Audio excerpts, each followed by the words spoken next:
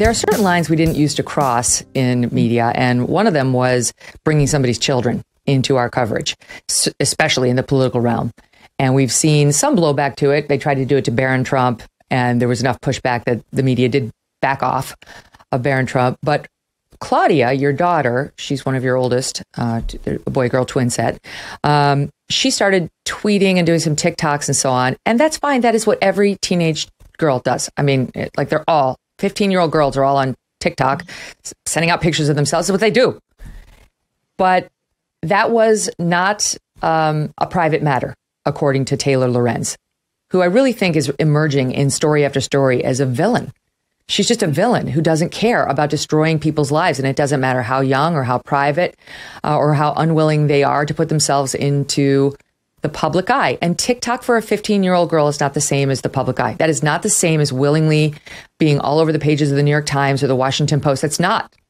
And any reporter worth her salt would understand that if you are going to loop that girl in to a story and write about her or out the TikToks, etc., the parents must be involved. Okay. So please tell us what actually happened with this Taylor Lorenz, who was writing for the New York Times. Now she's with the Washington Post, and your daughter and her TikToks. And Taylor Lorenz is somebody who says she doesn't want people to know her name, where she lives. She's so upset. She's crying on national TV, Megyn, because people are talking to this now 38-year-old woman about her predatory behavior on not just my child, but other people's children, and calling this business leader a racist and on social media and showing up at this teenager's house and promising them stuff. So there she is, Taylor Lorenz. So what happened is very simple. My daughter was doing what teenagers do. She was photographing herself and her friends on TikTok, and she was pushing back on authority, including mom and dad. She was expressing her political views, which of course I raise all four of my children, George, Claudia, Charlotte, and Vanessa, to be independent thinkers, to make their own way, to probe and to discuss and to discern and suss it all out.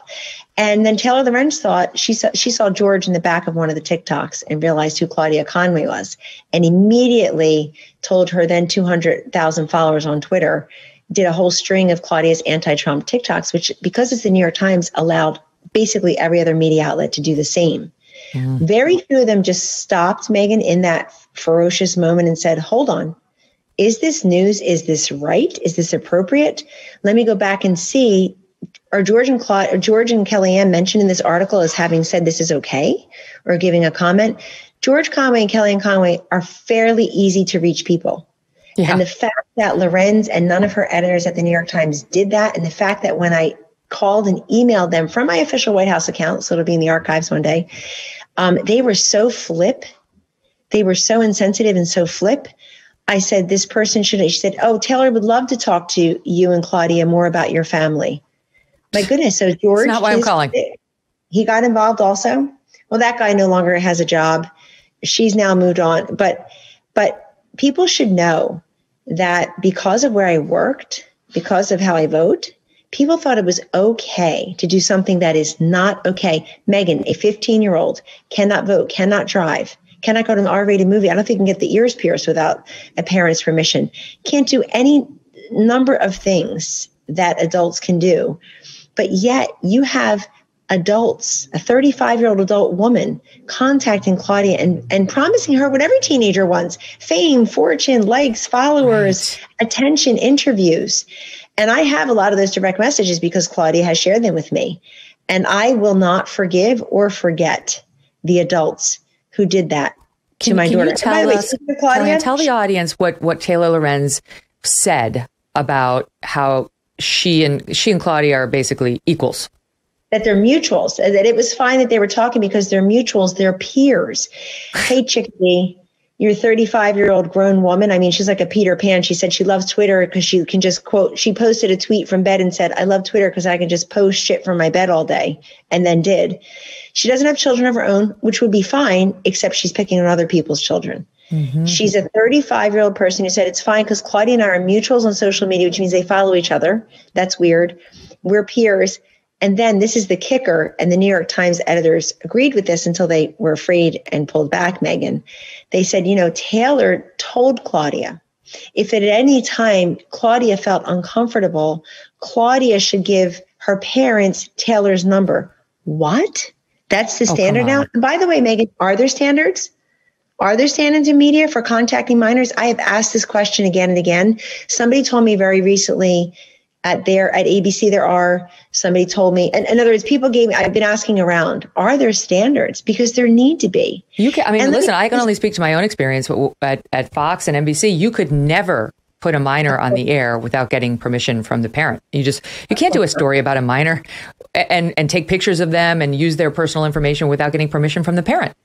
You know what the New York Times said? Well, Claudia is famous. She's a public figure. You just made her that way, you jerks. Yeah, she wasn't before you did that. So right. You made it and then said, this is fine. So I got to say, I give my daughter, Claudia, 1,000 barrels of credit, Megyn, because, once you get that fame and fortune and attention and likes and all, it's very tough to give it up. And I have a message too, to my former friends who have teenage girls who were Claudia's friends. I think they were very jealous of Claudia, because some of them are in marketing, could never get that many likes and attention. But you know what? It was a sick way that it happened. But my message is Claudia overcame all that. She has more class, dignity, judgment, and discretion, as do her three siblings, in her pinky than these adults who were coming upon her like gargoyles. Yes, exploiting her. Exploiting her. You write about that in the book, the need. She's a teenager. She's a child. Of course. And her need for likes and follows and retweets and all that is very human, but especially exploitable, for a teenage girl, which Taylor Lorenz 100% understands, and the New York Times 100% understands. And instead of giving two shits about her, they exploited her. They created a severe problem for her and her life, and even within your family walls. And then they sat back and tried to feast on the spoils, Kellyanne. They enjoyed every phase of it. And when you and Claudia had some tumult as a result of some of this, because we saw it, she tweeted it out, whatever, they loved that too. They dined on that upset in your family like vultures. And I know who they were. By the way, there are a lot of adults who still follow Claudia on Twitter. You're weird. What are you hoping she'll reveal to you? Exactly. Right. What are you hoping she'll reveal to you? You who are old enough to be her mother, some of them grandmother. And that's the thing, was they thought that Claudia was some kind of love child between like Greta Thunberg and Deep Throat. She's my child. She's a child and she's my child. And I have to tell you, Megyn, the whole story of my father leaving us with no child support, no alimony, me meeting him when I was 12 and having a full, present, loving relationship with him for 40 years until he passed away till I was 52. God rest his soul. I talk a lot about second chances and redemption and mercy and forgiveness, that if you're someone who seeks it, you ought to be someone who also gives it when being asked. And I have to tell you on this one, I feel no mercy. I don't feel an ounce of forgiveness to these predatory adults who all knew better. I mean, look at what the late night comedians, should we be calling them comedians?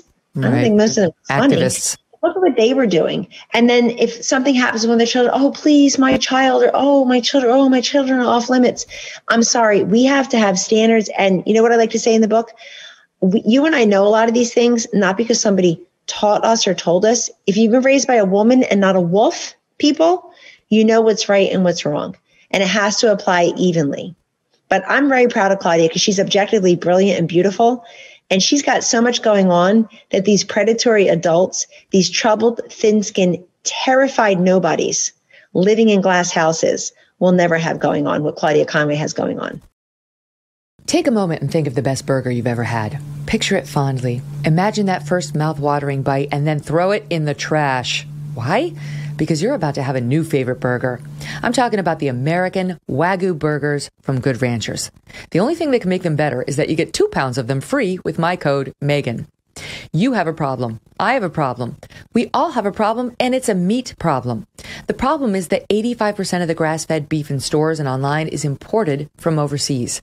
Don't pay a premium for low-quality foreign meat. Good Ranchers sells 100% American meat and delivers it to your door for a great price. Good Ranchers helps solve your meat problem with free shipping. Go to goodranchers.com/Megyn now. Good Ranchers, American meat delivered. And if you don't buy the meat in your house, tell the person who does to check out Good Ranchers. Hey, thanks so much for watching. If you like what you just saw, hit the subscribe button for more clips and full episodes.